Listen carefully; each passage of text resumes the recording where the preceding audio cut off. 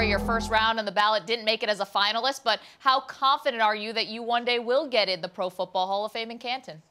Well, what I am confident in, Megan, is what I did when I was playing the game.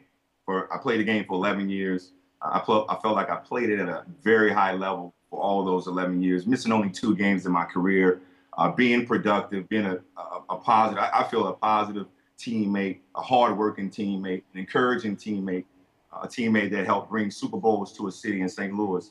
So that's what I'm positive about. The voters now have to have in their heart that I've arrived at the Hall of Fame level. So it's up to those guys. My work is done.